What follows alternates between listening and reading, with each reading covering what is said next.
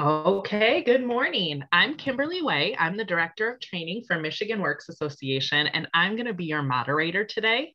Thank you for joining us on this last Tuesday of April for our next installment of our Great Practice Showcase series.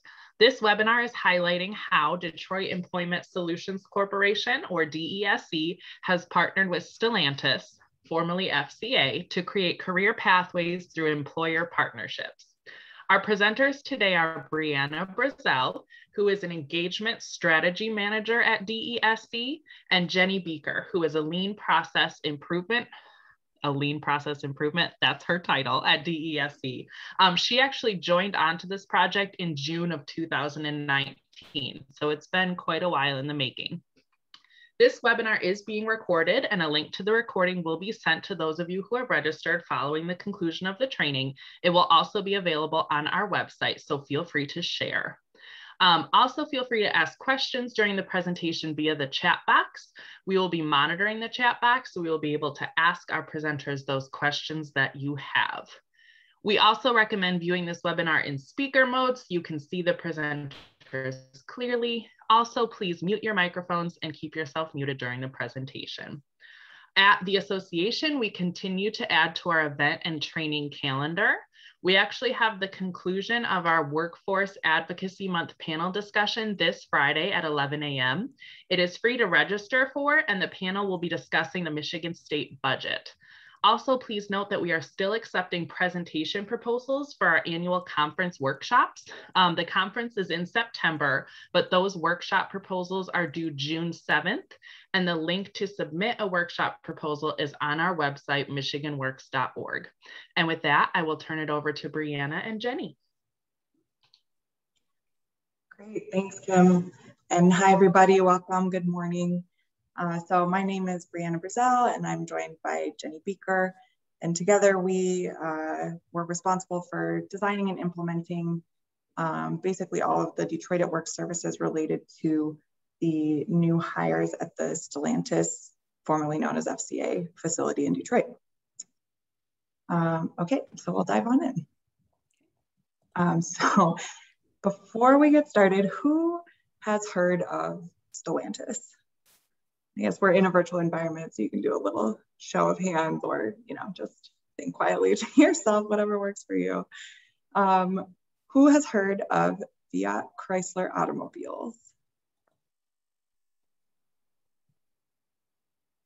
Okay, and what about Chrysler, Dodge, Jeep, or Ram? So the reason we go through this exercise is Stellantis has had a number of different names during their tenure in the Detroit community. Most recently, they went through a merger with the PSA group to create the entity Stellantis, which is now actually the 4th largest automaker in the world. But they are still the same company, FCA or Chrysler, that we all know and love and have been close to for a long time in Michigan. Okay, so today we are going to talk about Stellantis, specifically their expansion project in Detroit, and the ways that Detroit at Work and the city of Detroit partnered with them to employ Detroiters. So I'm going to do a quick overview of the project, and then happy to go into more detail if anybody has questions about something specific.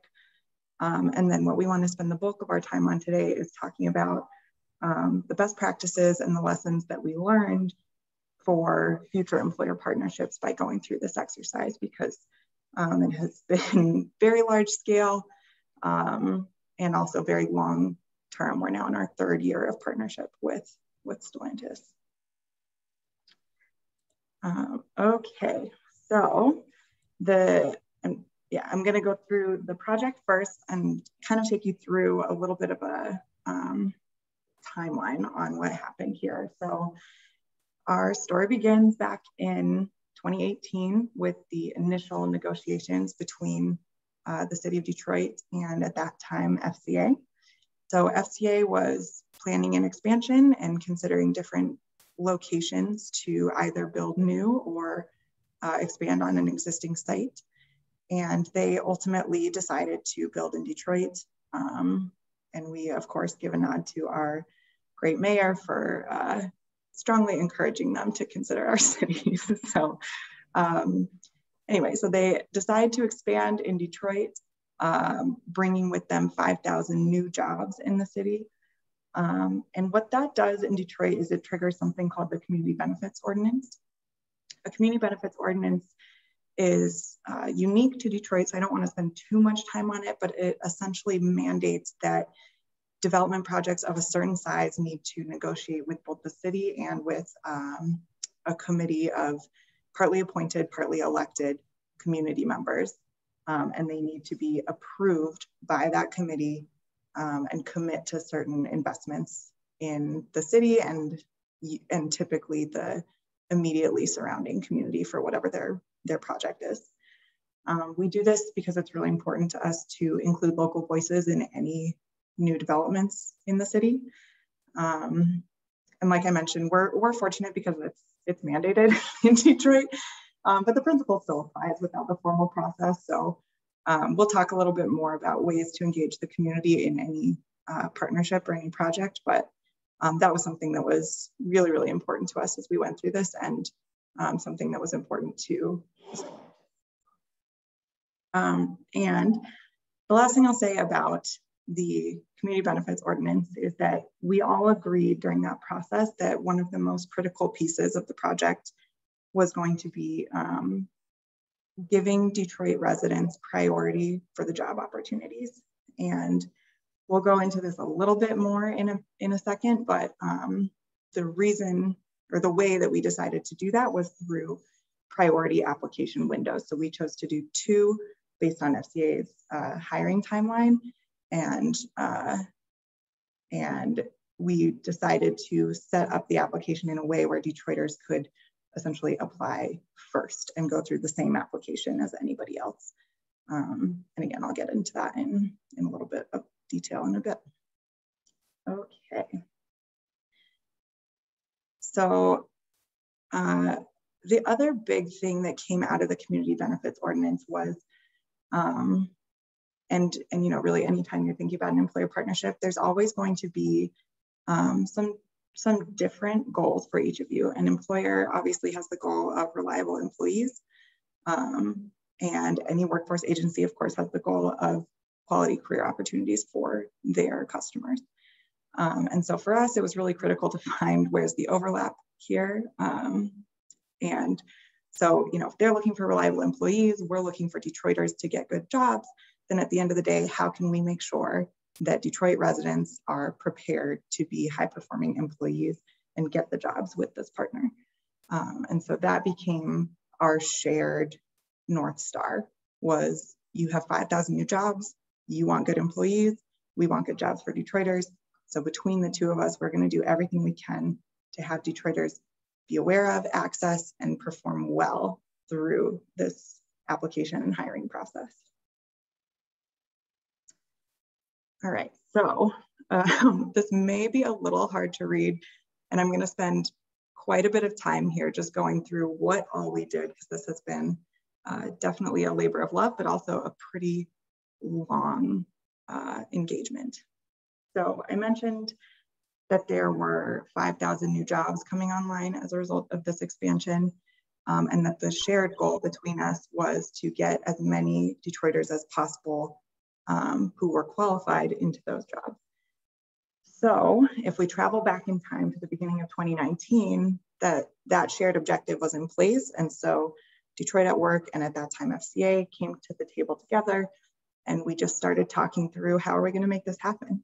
And we spent a really long time really digging into the details here. So we did a super deep dive of the entire hiring process from beginning to end, and end not being just hiring, but actually being multiple months on board with the company. And we went through, in particular, where do they typically see somebody fall out of the process? So, you know, with FCA, they had a online eligibility screen that they do. So like, do you meet the basic qualifications for this job? Then they had an online application. So that's more of the typical application you might see of, what's your work history. Then they had an online test where they assessed your mechanical aptitude and some of your behavioral fit for the company culture. Then if you passed all of those, you were invited to an in-person interview and a dexterity simulation, which were on site. If you passed both of those, then you would go through what were called contingencies. So drug screen, background check, physical, in their case, verifying your high school equivalency. Then you would get scheduled for orientation. And if you showed up and completed orientation, then you start. So it's a pretty lengthy process. If any of you saw any of our job readiness events, it can take up to 18 months. And so we spent a really long time on the front end, not just making sure we understood every detail of the process, but also making sure we understood where are people getting hung up so that we could solve for that ahead of time. And so we developed the priority application window model that I mentioned to you, partly because FCA was invested in prioritizing Detroiters, but they could not give Detroiters preference in the application process. Every single applicant has to be reviewed under the same criteria, and they have a policy of the first in is the first person to get reviewed. So there's no way where if it was just an open application that a Detroit resident who was somewhere in the middle of the pool could get given any type of preference. And it was really important to them to maintain the integrity of that process. And so that's the reason that the priority application window model was designed, was so that we could put Detroiters first in line, understanding that they still had to perform to the exact same standard as anybody else applying. We decided to do the 2 windows, like I mentioned. So we did this 6-month planning process. We used the latter part of that, that 6 months to design what we came to call the job readiness process, of getting somebody ready to apply. And so we spent the whole second quarter of 2019 designing a process for engaging Detroit residents, preparing them for the application, and making sure they had access to any resource that they might want or need to go through that process. So we do all of that legwork to bring us to June of 2019, when we launched what you'll hear us call wave 1 of the job readiness process. So from June through August, we went out into the community. We ran large scale events. It was really important to us to have geographical coverage. So every district, we did at least 2, in most cases more than that, large scale events. So, at churches, rec centers, other community locations. And what we would do is when somebody would come in, we would do a basic eligibility screen. So making sure, are you actually eligible to apply for this job? And those criteria would be, are you a resident of the city of Detroit? Do you have a high school diploma? And have you participated in this event? And lastly, can you commit to a drug-free workplace? Then the event itself would do a full review of the application process all the way through. These are the pre-screen questions you're going to be asked. If you have any concerns about any of them, we're here to answer your questions and talk through your situation. And then we would also do a practice test so that everybody had some exposure to what it's like to do a pre-employment test.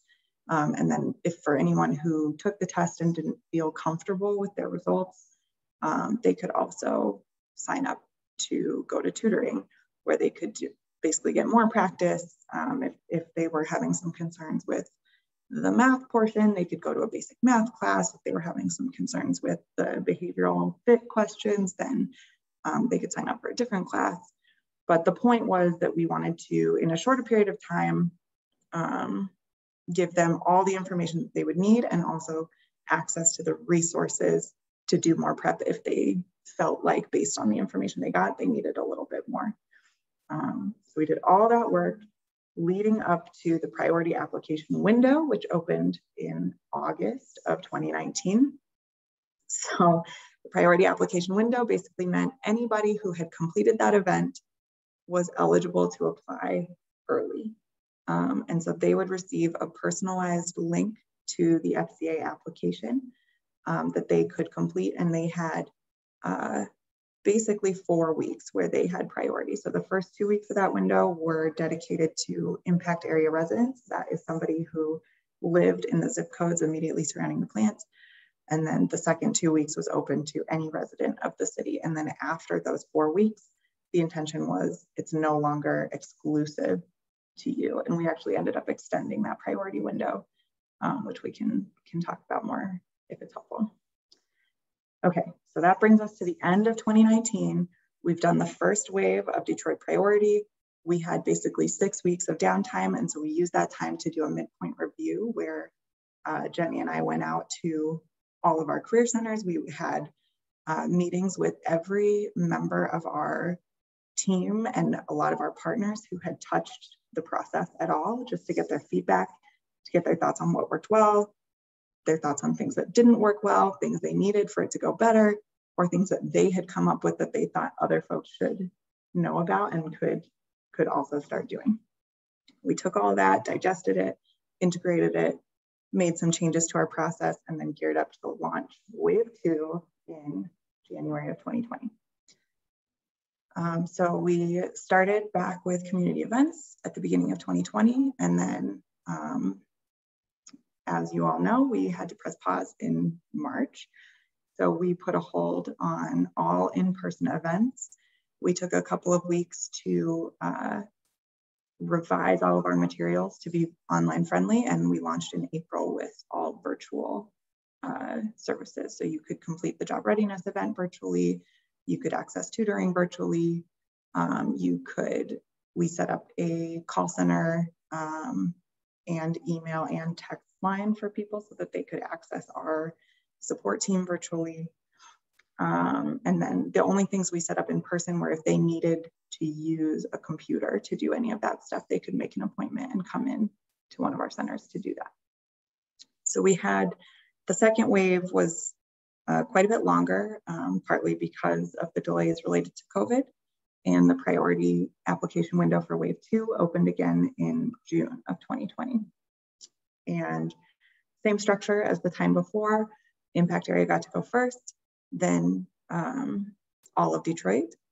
And in July, so while that window was still open, we started interviewing from that first wave of applicants. There was a pretty big gap between when someone applied and when they could interview.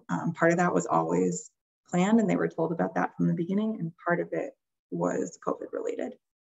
So those folks started interviewing in July, and then the Wave 2 applicants basically interviewed immediately following them. And interviews are actually still going. They're no longer Detroit exclusive, so anybody who's applied from anywhere can interview, but interviews are still active right now. So it's been a pretty long ride.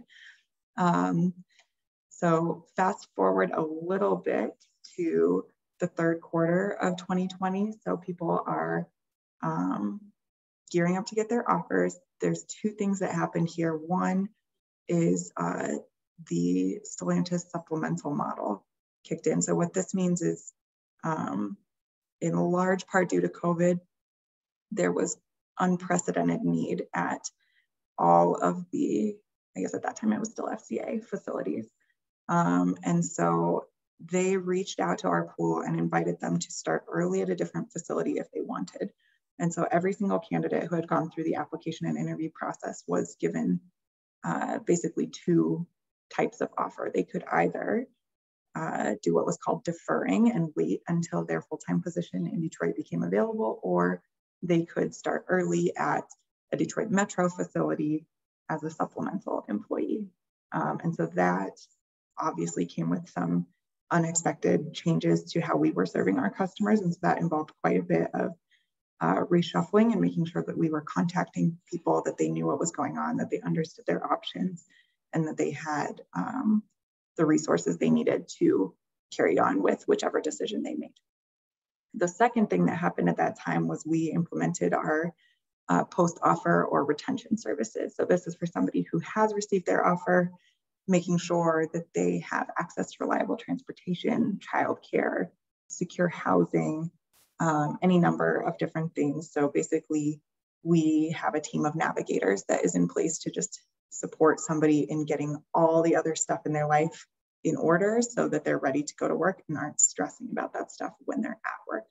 The other thing that this team does is support the people who didn't get their offer. So whether that's referring them to another opportunity or preparing them with the tools so that they can apply again and be more successful the next time, just making sure that they know they still have options and connecting them to the resources that are applicable for them. And then now, so we're in 2021, the application is open to the public. We're continuing to do outreach to Detroiters to encourage them to apply and provide them with all the same services, but there's no longer a Detroit priority. So in some ways, a lot of the work that we did is complete, and in some ways it is ongoing. So I know that was a lot, but I wanted to frame up everything that we did over the past couple of years so you have some anchors, because we're going to spend the rest of the time talking about the things that we learned so, and what we would do more of or do differently the next time around. Okay, so we spent a lot of time debriefing. As I mentioned, we did the midpoint review, and we have since done some additional debriefing, and we took away a few best practices and things that we learned. And we'll go into each of them in detail, but they can all kind of be boiled down to 5 major areas. So the first being actually selecting your employer partner. Anyone in this world knows that there's always so much more to do than there are time and resources to do it. And so thinking about who you want to partner with is really, really critical. And we will sometimes joke that it's sort of like dating, and you have to know what your non-negotiables are and who's marriage material. The next is making a plan. And we really can't emphasize this enough. We learned, we spent a lot of time planning, and we learned that there were places where we could have even planned more. And, plan, but be flexible, because things will change. And that was more true this past year than ever before. Last is data management. So you'll hear us say, if you didn't measure it, it didn't happen. You have to have a way of tracking stuff, and ideally data being as accurate and timely as possible. And we'll go through the things that we did and the things that we will do going forward. And then communicating, not just internally, but across the partnership, and then with any relevant stakeholders. So people need to know what's going on. Otherwise, they'll make something up. And then lastly is partnerships and engagement. Something we really took away from this is you don't have to do everything by yourself, and often you shouldn't. And there are a lot of times where it makes sense to invite others to the table. So we're going to dive through each of these 5. I'll take you through the first 1.5 basically, and then I'm going to hand it over to Jenny to carry us across the finish line. Okay, so we'll start with selecting your partner. So I mentioned earlier, sometimes we talk about this like dating and knowing, sort of what are your non-negotiables. So we do recognize that our partnership with Stellantis was exceptional in a couple of ways. So one is just scope and scale. It was a massive undertaking. The other is that we had a mandated relationship. So there were times where we could just fall back on contractual agreements that we had made with each other. However, as a result of the Stellantis project, we did find ourselves in a situation where we had the opportunity to partner with a number of other employers. And in those cases, we did have to decide how are we going to distribute our ever limited time and resources. And so we went through a couple exercises. You know, if we were in a traditional corporate environment, we might look at a SWOT analysis or a return on investment. And so we try to adapt those models to look at, you know, where does it make the most sense for us to invest, so to speak. And so we started with the idea of what are your needs and what are your wants. So what are the things that are non-negotiable versus the things that are nice to have. And so, you know, in Detroit, there's a couple that are really, really important to us. I'm using these as examples. It's not an exhaustive or even always the case list, but I just wanted to paint the picture for you a little bit. So for us, those needs might be that this partner is agreeing to some level of priority for Detroit residents, that they are committed to a background-friendly hiring process. We're always going to look at the wage. You know, does it make sense to invest a ton of time and energy into a $10 an hour job versus a $17 an hour job? And that's always going to be balanced with the number of positions that they're offering. So, you know, if it's 3 $17 an hour jobs versus 500 lower paying jobs with a clear career pathway, maybe it makes more sense. But those are two things that we always weigh very heavily. Some of the things that are nice to have. So no formal education requirement. So for us, best case scenario, someone does not have to have completed high school in order to be eligible for a production position, for example. However, we understand that a lot of our partners have national or global hiring policies, and those aren't always up for negotiation. And so in that case, maybe the question becomes, how do we connect this person to a GED program while they're in this process? Another might be excluding marijuana from a drug screen. So now that it's legal in Michigan, employers are weighing whether or not it makes sense to include it. We know, and they know, that a huge number of their candidates fall out of the hiring process at the drug screen. And so in some cases, it makes sense to exclude it.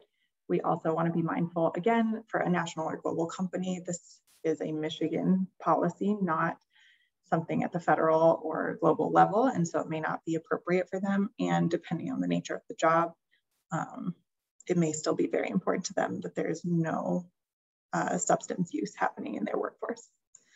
And another example that we like to bring up is participation in GDYT, which is our summer youth employment program. And so again, this is one where we feel strongly that if someone is a true partner of ours, they're at least engaged in that program. However, it's not the right fit for everyone. So that's not a reason why we would walk away from a partner.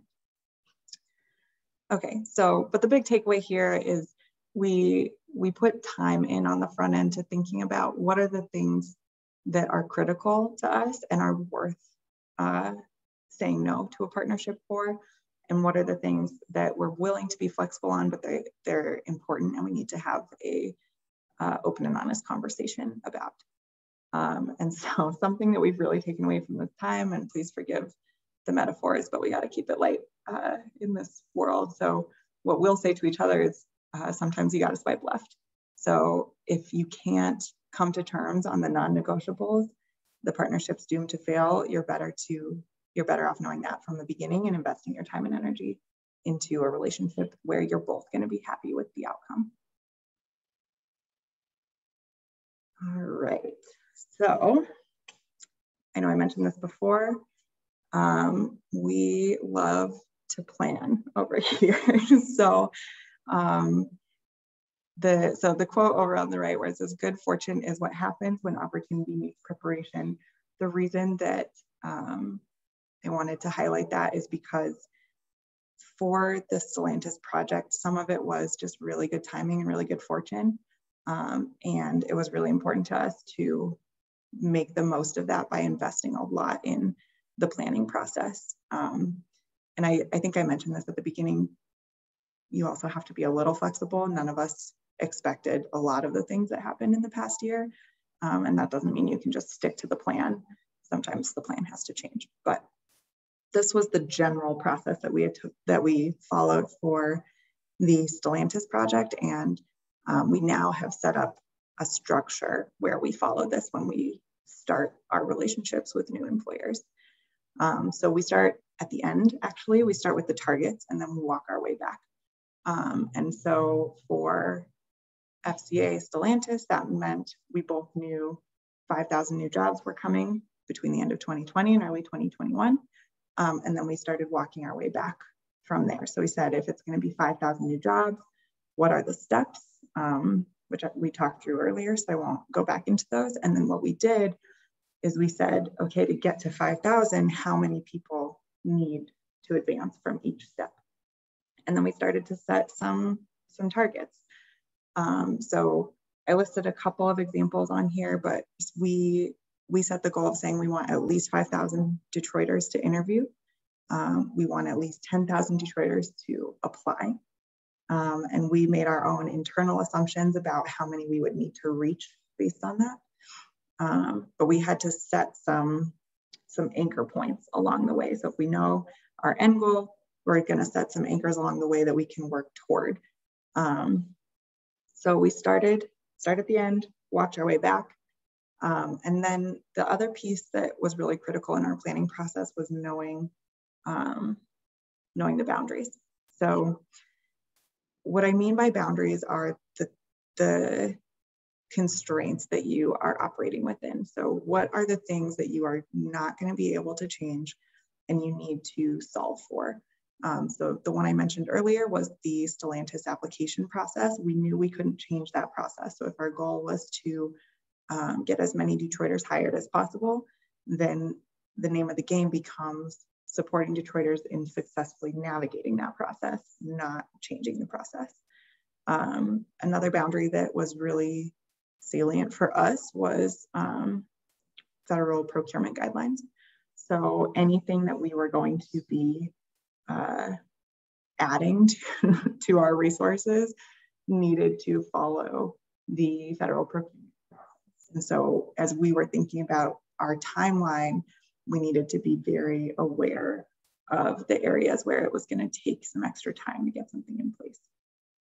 So once you know where you're trying to get, you know the boundaries that you're operating within, what we did from there is built our roadmap. So this is, what are each of the steps that we're going to take to hit these milestones?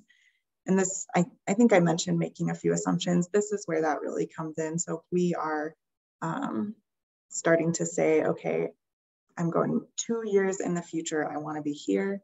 I know I want to hit this milestone and this milestone. Now you have to fill everything in between.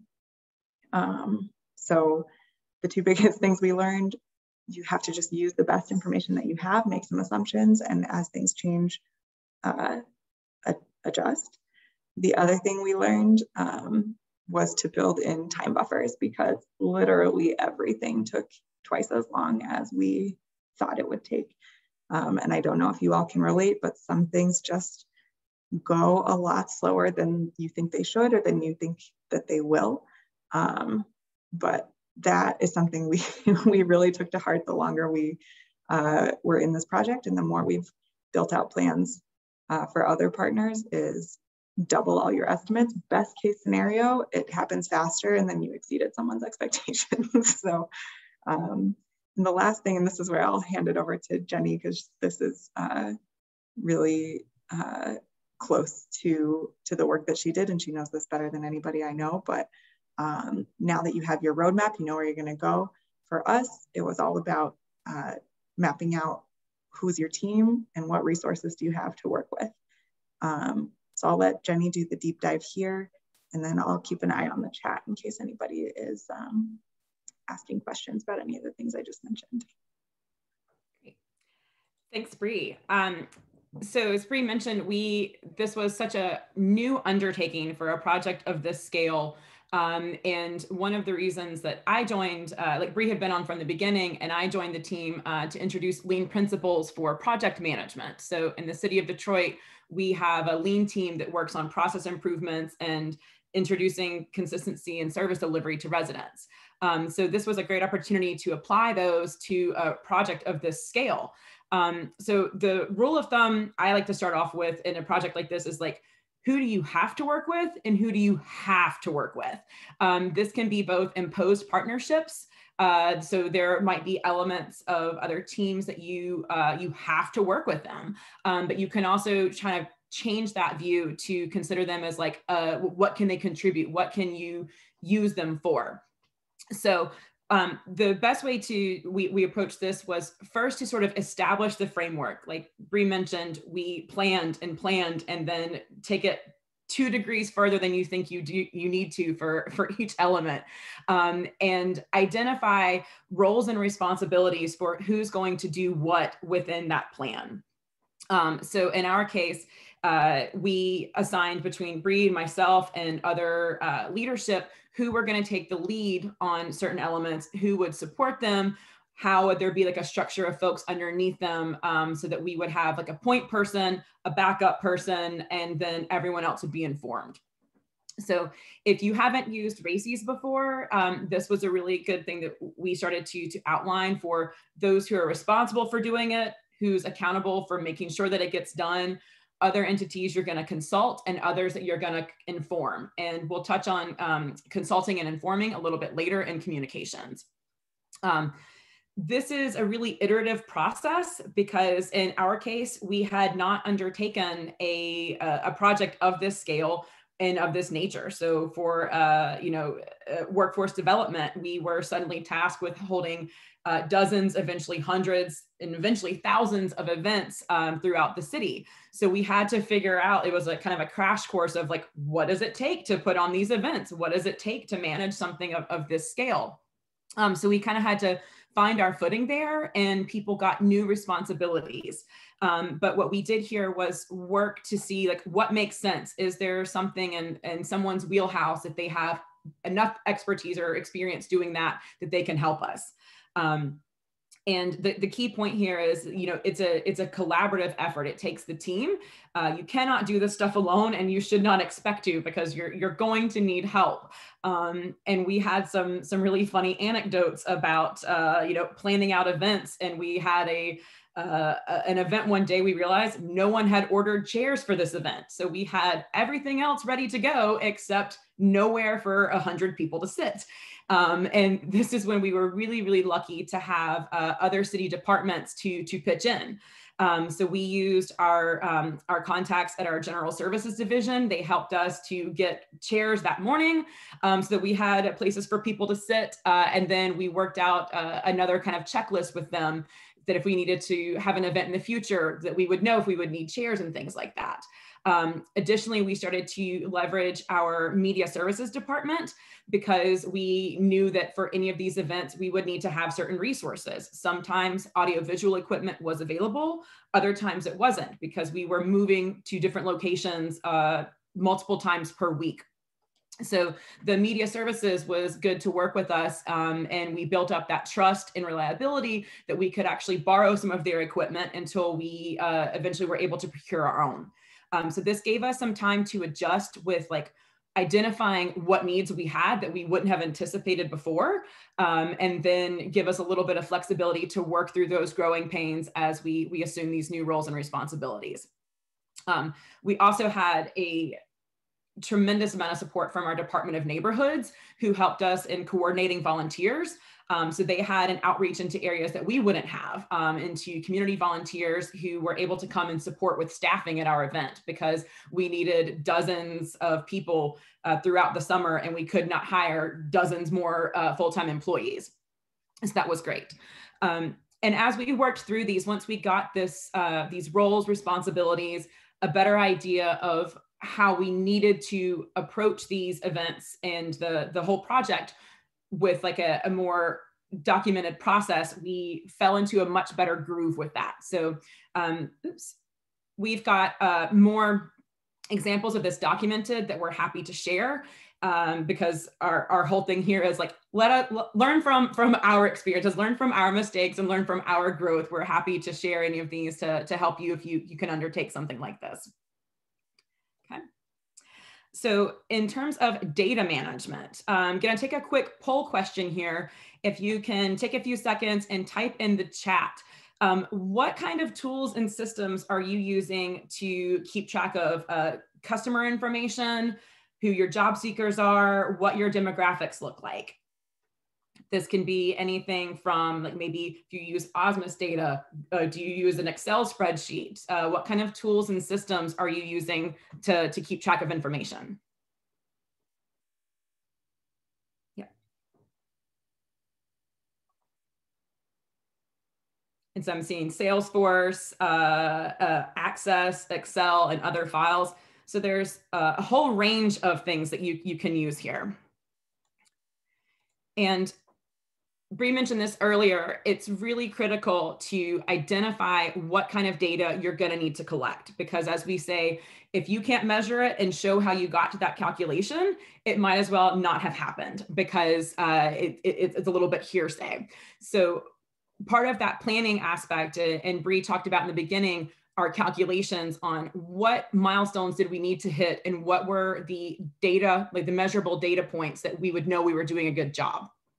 So with this, you need to know upfront what you're going to measure so that you can establish an approach for how you're going to measure it. For us, we had two critical reasons for measuring this data. We needed to stay on track. We needed to know that what we were doing was working. And we also needed to have that information in a shareable way with our partnerships so that we could both hold each other accountable. We needed to know what kind of information we were sharing with FCA Stellantis, and we would need to know from what they were doing with it and reporting back to us that we were giving them what they needed to reach our job seekers. So this helped to really hold both parties accountable.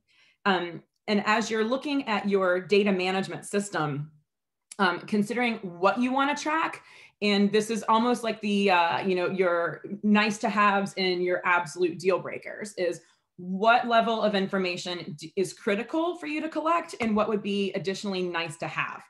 So for us, our absolute needs for data were contact information, so like name, email, phone number, some sort of indication of their residency with preference to the zip code, because we had this certain impact area that we needed to isolate from the rest of Detroit. But ultimately, we needed to know that you lived in Detroit. And we also had to verify self-reported that you had a high school equivalent for the educational requirement. Over time, we realized there were lots of other things we would like to know that would help us help our customers. So things like their employment status. Do they have childcare needs? Do they have children? Do they have transportation needs? But we realized that this is really a balancing act right there, because the more information we wanted to collect the information, because the more data we have, the more we could design solutions around it. But as you ask for this, it's also a deterrent for your customer to report this information to you. So we had started off in the beginning with a kind of general interest form that was really, really popular. We got, I think in the first few weeks, about 40,000 people who expressed interest in these job opportunities. But it wasn't in a way that we could, it wasn't enough information for us to work on, to work with, to get them in our own information system. So then we tweaked that. We created a kind of an intake form, and we're like, great, we've got to get more information from 40,000 people. Well, then that dropped to about half. And then as we introduced more questions to improve that quality of information, we saw less and less response to it, because people just didn't want to take any more than 5 minutes or 10 minutes to go through and fill out a form. So we worked best with what we could have, and then again, shortened that to make sure it would be easier for customers to give us the information that we absolutely needed for them to work with. Also highlighting on here, as you're collecting this information, making sure that it's private. In our case, because we were working with a partner, we knew we would have to make referrals, but we wanted to be very, very sensitive to any private information we might be sharing with them. So we do not collect social security numbers. We did look for zip codes and addresses, and residents were asked to bring some sort of proof of where they lived in Detroit, if that was a valid ID or some other indication like mail. We could track this information, but not where they, anything that might be legally jeopardizing for them. We also did not share any information with Stellantis besides their name, their contact information, but not in any way that could be more invasive for that customer. Something else that we learned as far as collecting this information is a way to check on it regularly. So once you've established what information you need to collect, how are you checking back to make sure that this is the information, this is correct in what you need? So what we started to see was we would have duplicates. If there's one thing to emphasize here on taking away from a project of this scale is identifying a unique customer number to make sure that you're not double counting residents. In our case, we needed to get 5,000, 10,000 people in certain stages. We needed them to be unique individuals. We couldn't double count them. And we did unfortunately see some of that, but fortunately we saw it early enough that we could question it and correct our course and take it from there. In our case, we were lucky that we were already underway to implement a data management system, customer relationship management actually, through a Salesforce product called Launchpad. This was in many ways though still a blessing and a curse because we were really early in our design stage for that. So we weren't quite ready to lock down some of the programming and the coding that we needed to. So this was kind of designing our information airplane while it's in flight. So as we worked through those, we did find some solutions, but in hindsight, we would have done some things differently. And part of that was, as I mentioned, with registrations and collecting information, understanding the human behaviors of our job seekers and how they might be sharing information with us. So if they were using smartphones instead of computers most of the time. So we realized that we needed to make our information collection a lot more user-friendly to adapt it to phones and not reliance on tablets or other home computers. And we did use this information to segment them to a certain degree. As Bree mentioned, all of the steps that were required for us to qualify a candidate, we were able to do an intake process and highlight, okay, did you have 4 of these 5 requirements, but we're still waiting on proof of residency? Then we could know that that person wasn't yet fully eligible, but hopefully we could reach out and remind them if they can just show us some proof of residency, we can get them fully qualified. But ultimately, this really helped us to segment those and manage that information more effectively. So if you're not at a situation yet where you have a tool like Salesforce or more sophisticated system design, there are a lot of other tools that you can use. We actually, on many occasions, went back to things like Google Forms because it was just easier for our users to submit information. We used MailChimp and other text outreach programs that were really good in using, like, kind of combining the data that we had internally, but putting that in a way that it could reach our customers more effectively. Similar to like making your plan, have an idea, but then tweak that as you need to make it work for you, and more importantly, make it work for the job seekers that you're serving. So if you have any questions about especially the CRM system or anything that you're considering undergoing, we're happy to talk about that, because for us, it's been multiple years now of tweaking this system to make it work for us. We've got a lot of power behind it. And we're really lucky to have had the experience with the motivation of FCA Stellantis to push us in that direction. But we have since adapted it and tweaked it for other employers. So we're really happy with the model that we've kind of settled on. And similarly with communication, another question for you all: how are you keeping in touch with your job seekers if you're promoting large scale partnerships like this? If you've got a hot topic you want to make sure that customers are aware of, how are you reaching out and engaging with them?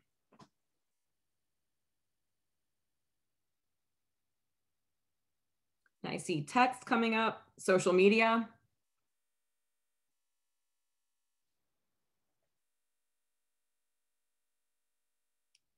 Yep, email, text, social media, postcards, calling. Yep. So a lot of you are, and I think you've already had the similar learning experience as us. You need to be diverse in how you share information, both internally and externally. So one of the things that we identified too, as far as like the project management of this partnership, was identifying the stakeholders. So this is similar to those roles and responsibilities, but these are the a lot of the inform and consulting relationships that that are going to help you fill out that plan. This was, as Bree mentioned, really high profile. We had engagement from local leadership. We had, to some extent, state oversight because we were receiving state and federal funding. So we had a lot of different stakeholders that we needed to keep informed. And we found that the more information we could have ready and proactively prepared for them would help us to focus on their input and anything that we needed to do in the execution of things. So what we were able to do is compile our information from things that we were, like, again, our Launchpad system, the way that we were collecting information. We knew our milestones, we knew our project plan, and we knew our data progress towards that. We were able to put that in a way that we could share with those stakeholders more proactively. So if there were things that could have been an email or a dashboard or report sharing, we tried to use those. But we also wanted to make sure that we had time for meetings, that just like a regular check-in meeting with high-level leadership as we needed. That helped us to balance the amount of time we were spending on reporting versus what we were actually needing to do. So we use these and establish these kind of standards of communication based on what the need was, who was going to do it, and what they needed to know. And so having these templates and this approach really helped with that.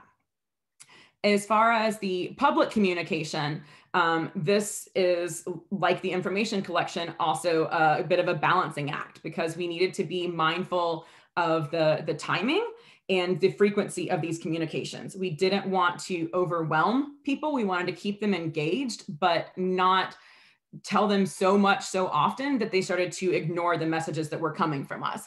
So we found the frequency of contact would be larger scale promotions, reminders within 1 to 2 weeks, and then something maybe about 48 hours if they had an event or activities that they needed to prepare for, to prompt them then so they would actually get closer to the date and do it.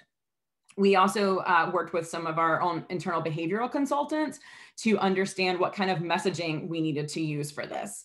We found that keeping it simple and to the point was much more effective. We sometimes had emails that we wanted to send out to make sure that a job seeker knew exactly what they needed to do, but we found that was too much information and they wouldn't read the email. They might read the headline and the first few lines, which then created more questions coming back to us. So we really worked to simplify our communications and make sure that they were consistent and easy for our job seekers to receive and understand.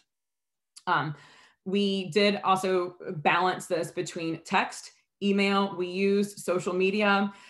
We also at some points had robocalls. I'm going to show an example in a moment of some of our media campaigns that we did to show, like, to really illustrate to job seekers the kind of energy that we wanted them to have for this initiative. Oops.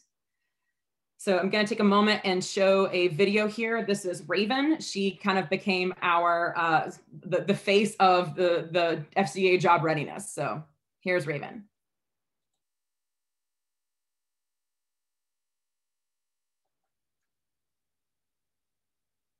What's going on, Detroit? It's Raven. Listen, I know what you're thinking. Is FCA still a thing? It definitely still is. And guess what? If you want to register for FCA to get first priority for the jobs that are going to be available, you can do it today. When I say today, I mean like right now. All you have to do is go to www.detroitatwork.com, click on the FCA job readiness banner. Once you click on it, you can go ahead, sign in, watch all of the videos, because all the information is very important. Once you complete that, when the portal opens up, you will be able to get that link so you can be first priority. Listen, Detroit, the jobs are available. We just need you guys to go ahead and go for it. We can't wait to work with you.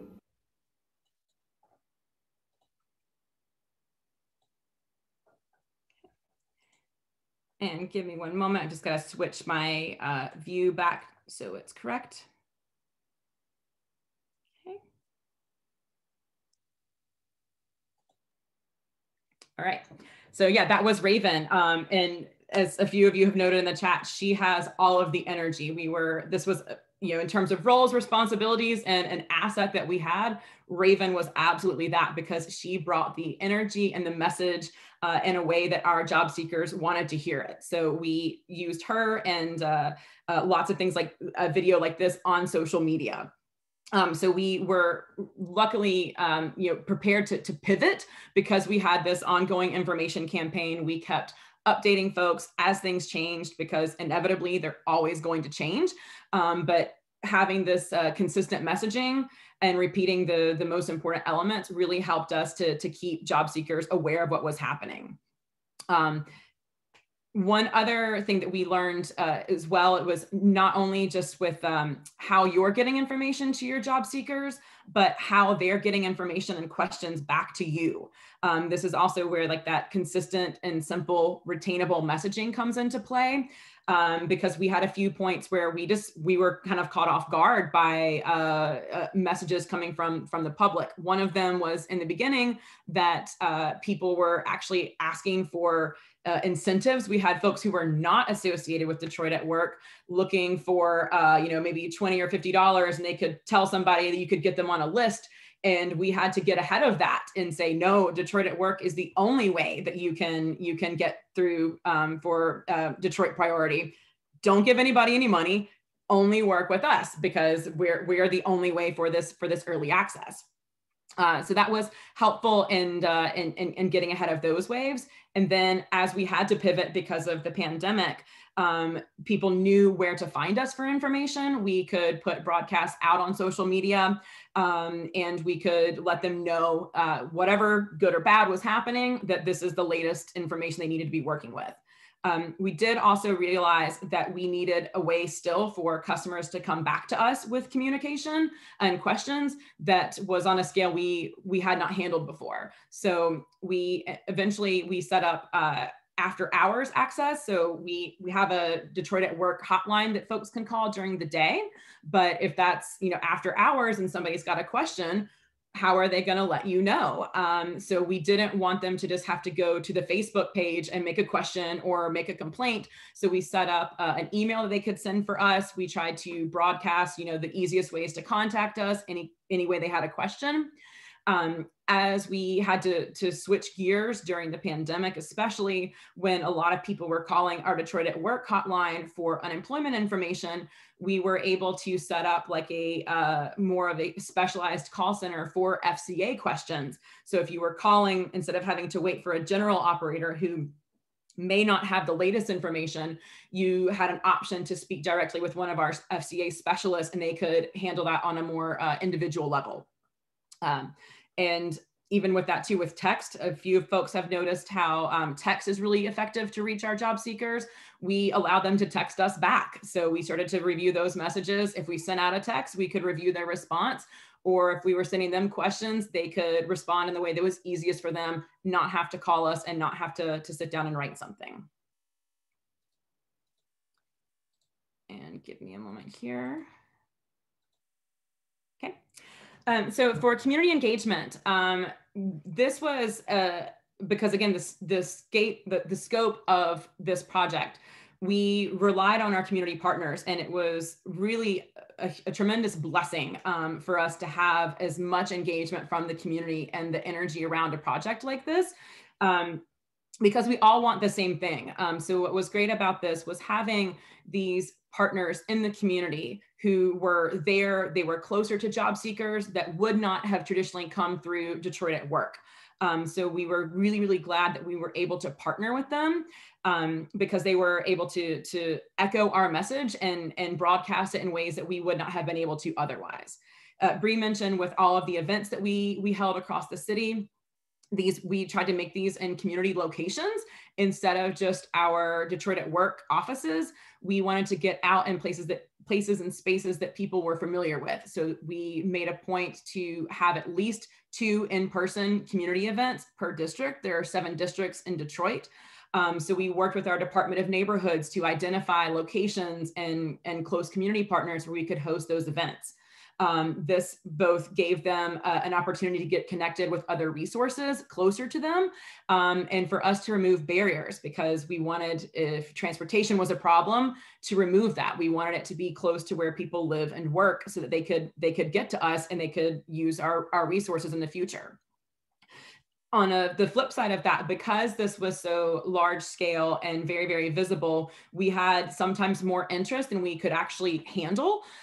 We found that a lot of people wanted to kind of piggyback with us to reach the community, but it wasn't always in a way that was going to make sense for the job seekers. So we had to be intentional in the way that we determined who should be at these events with us, what's going to be the most relevant for the job seekers, because we didn't want to waste anyone's time. We wanted to make sure we could keep this information, an eligibility session, under an hour, but still get them as much other helpful information as we could provide.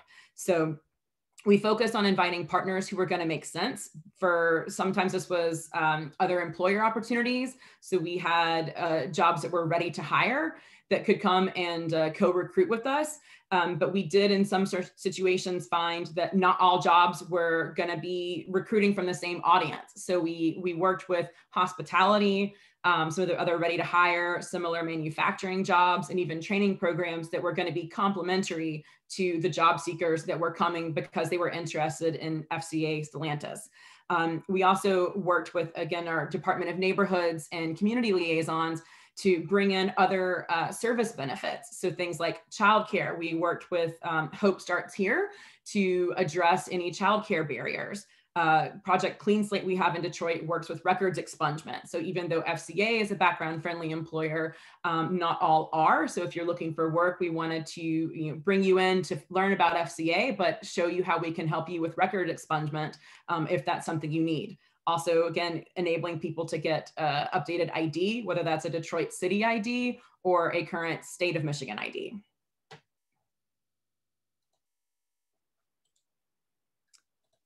And I'm sorry, this keeps changing my view here. So with the eventual outcomes, we had as our targets, as Bree mentioned, we wanted to get 5,000 Detroiters engaged. We had more than 1,000 events across the city. This included things from our community larger events and twice daily Detroit at Work office locations. So we had more than 1,000 of these. We were able to qualify more than 16,000 Detroiters.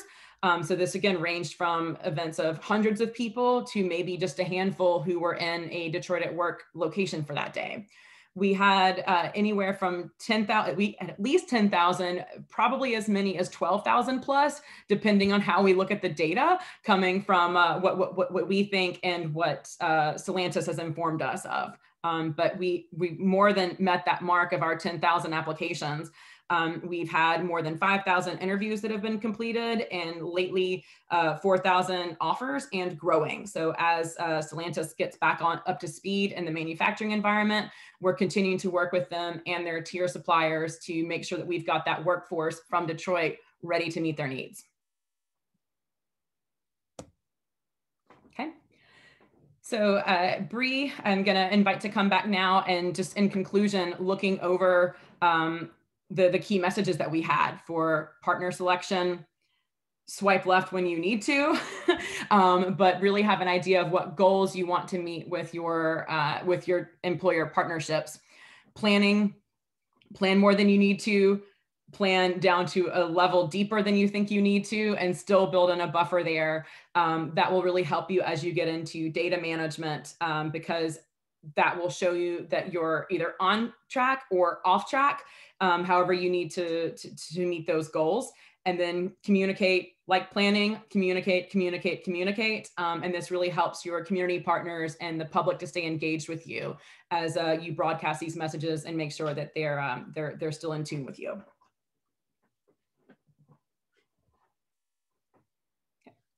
And so we put a little bit more here. We've gone through more than an hour of a project that's been more than 2 years in the making and still continues. So we tried to keep this high level, but in part the most salient points for you. I see a question about getting a copy of the slides. Yes, we'll be sending those out. But yeah, we put a few other just teasers on here of things that we learned and would love to talk about more, and happy to share our experiences so that, that you can learn from our mistakes and learn from our learnings. And at this point, if there's any questions, we're happy to take those now.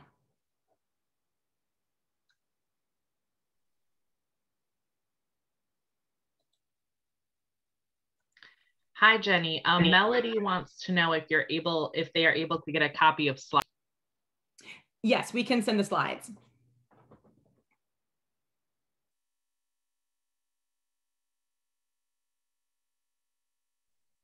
Sandy asked if you could back up to Yep. the previous slide, the one that shows them more available.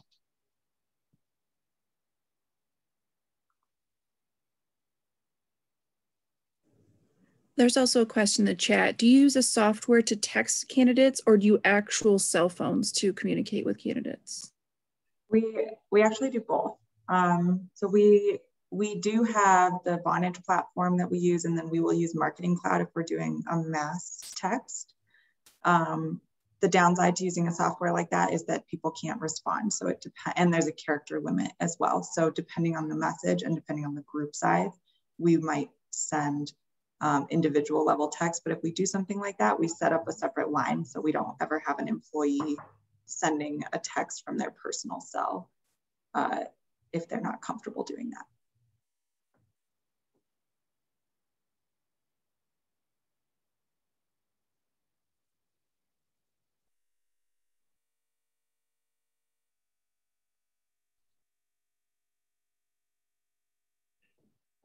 So Shannon, I see, where can you find more information about Launchpad and Salesforce? I'm happy to speak with you with our Launchpad contacts that we have. I'm actually not sure offhand how that started off. I know we went through a procurement process to identify an information. We had a whole information system procurement process we went through to identify what would meet all of our needs. But yeah, I'm happy to speak with you about how we use it, how we're looking to use it, all of the different aspects that we are currently managing in it. And then I think too, if there are any others who are currently using Salesforce, whether it's certain modules or all modules, I think that's a great way for us to share our own experiences.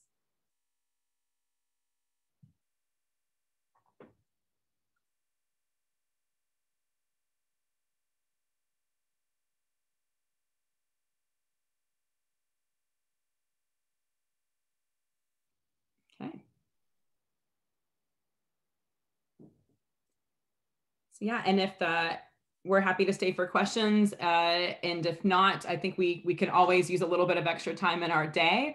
If you like to, we can leave with a video that we were able to put together called 10,000 Opportunities, that showcase the entire from the idea of the plan, like the partnership with FCA, and then there's some feedback from job seekers and how they engaged in the process.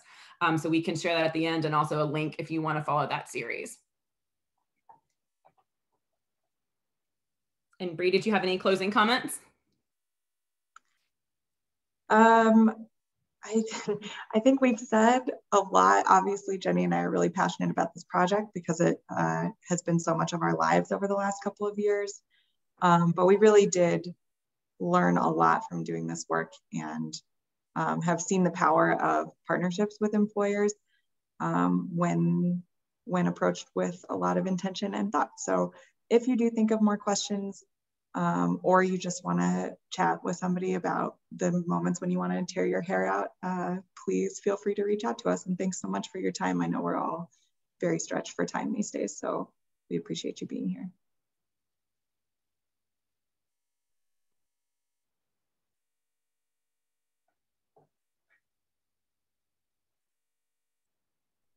Looks like, and yeah, Terry, I see your question. Yeah, this was my full-time job for the peak seasons. And then Bree. Sort of. So my full-time job is serving the entire manufacturing community in Detroit, as well as the small business community in Detroit. This certainly overshadowed all of my other work, particularly at its peak. But I had to split my time a little bit. Yeah, I think for most of us who are involved in this, we no longer had 40-hour jobs. We had more than 40-hour jobs, but at least 40 of them were occupied with FCA. And I think Teresa asked if we approached FCA. Not exactly, because that they had an active community benefits ordinance in place with the city. So our partnership was, we had a little bit of a foundation laid for us. And so we started conversations with them through that process. I hope that answers your question.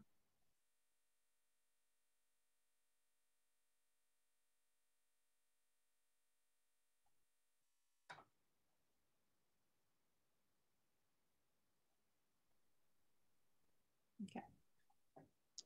Great. Well, thank you all again for your time. We're always here to help, again, remembering our common goals and purpose. So we're happy to support you and your local endeavors to support Michigan job seekers. Thanks, everyone. Thanks.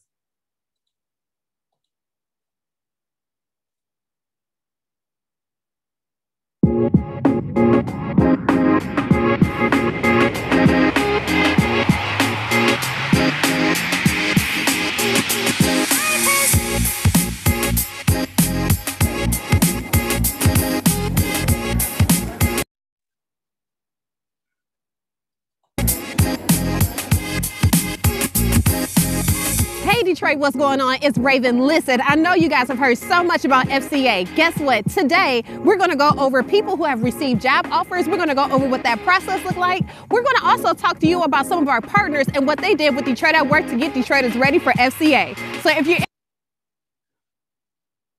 interested, come on, let's take a look.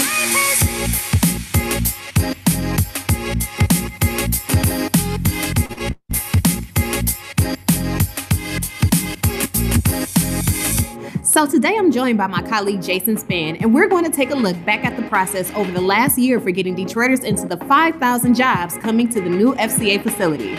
The process started back in spring of 2019 when the mayor and the city council announced where the facility would be and how Detroiters would be the first in line for the jobs.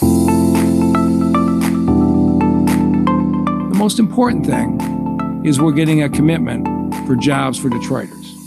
And what is contained in this agreement that FCA has signed today is something that's never been done before.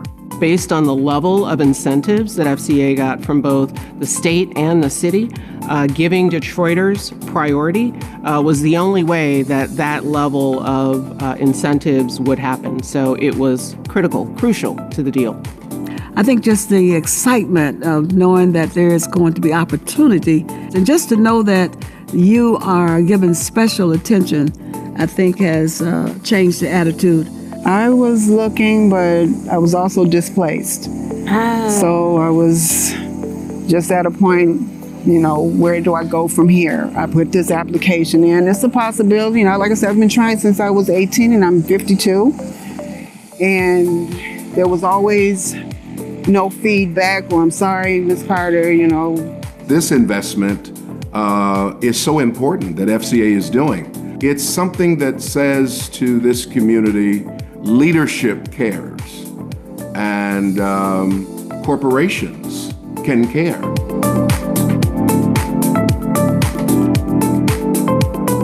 After the announcement was made, the next step was to get the word out into the community about how Detroiters could get on the list for FCA.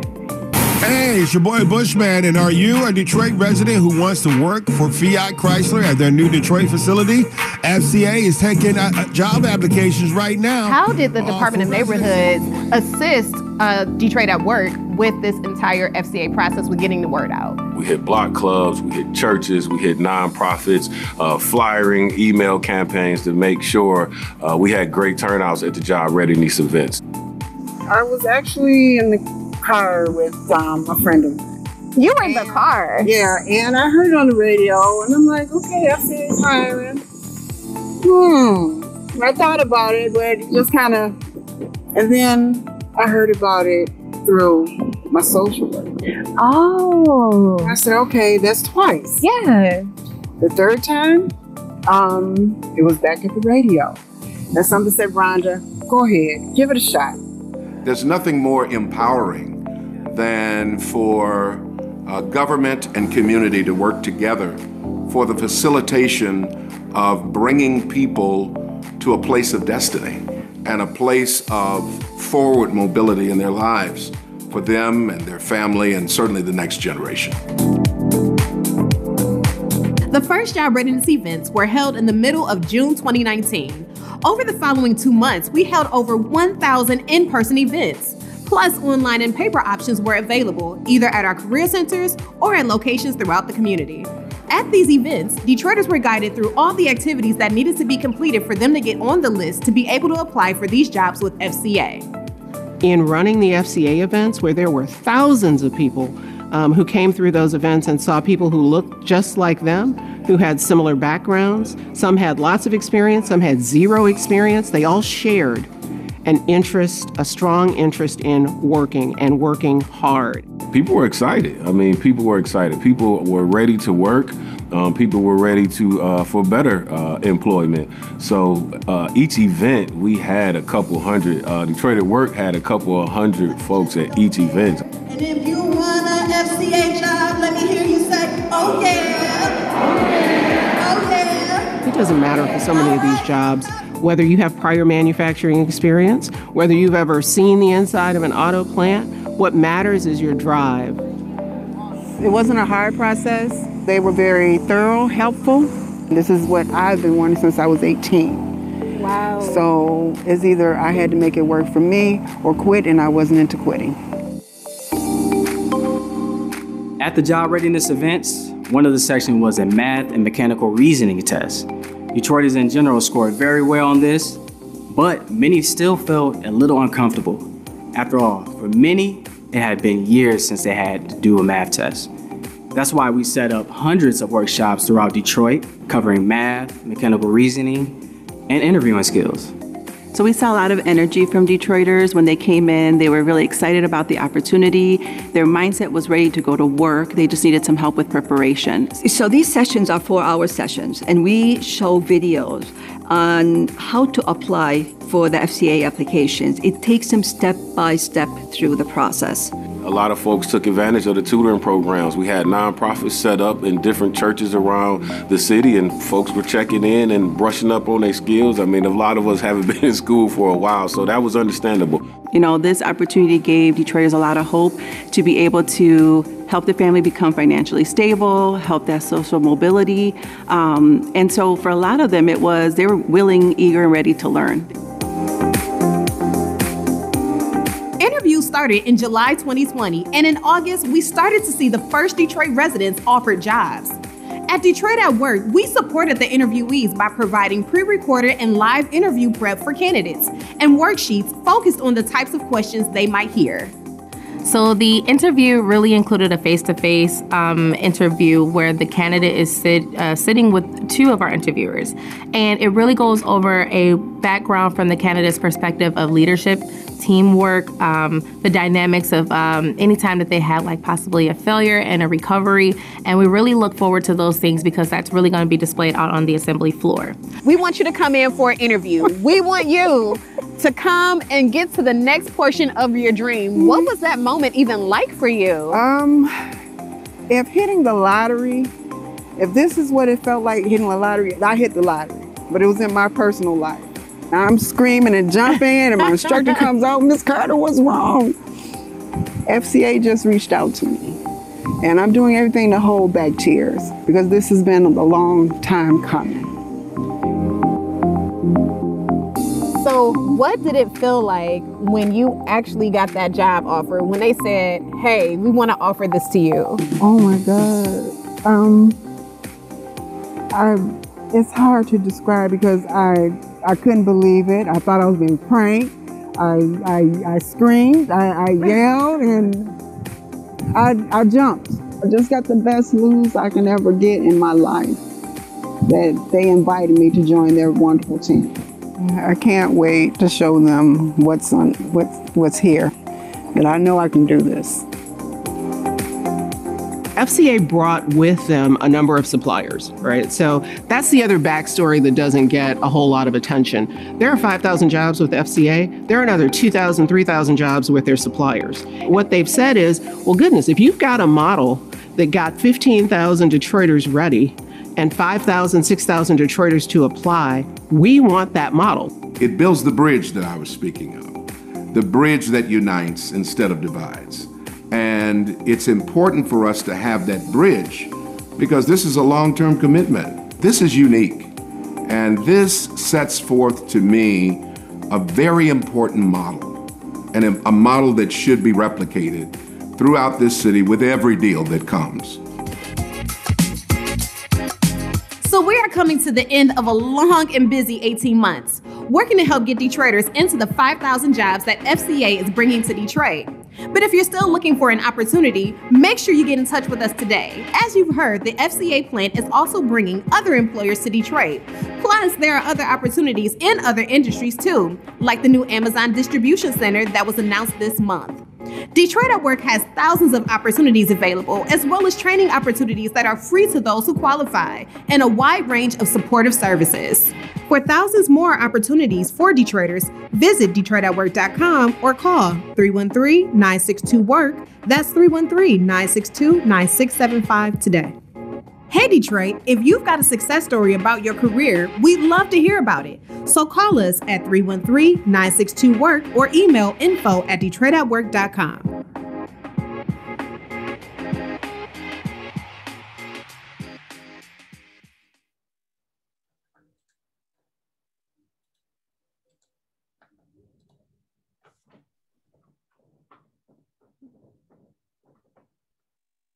Thank you so much. I just want to say thank you on behalf of the association and everybody else who was present today, to Jenny and to Brianna, for sharing your knowledge and for being part of our great practice showcase. I hope everybody learned something and can walk away with something new or some new information, or even having Jenny and Brianna as contacts. So if you do come across any questions that you think they can help you answer, they can be here to do it. So happy Tuesday. Enjoy the rest of your day, and we hope to see you soon.